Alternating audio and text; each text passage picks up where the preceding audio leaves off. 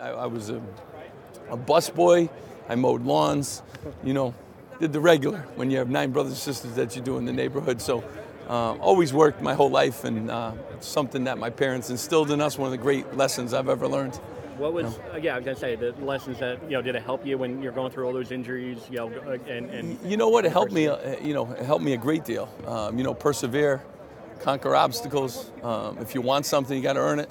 If I wanted a new pair of sneakers, I had to get the money to purchase them. So a lot of great lessons you learn in a big family, and very thankful to had that experience.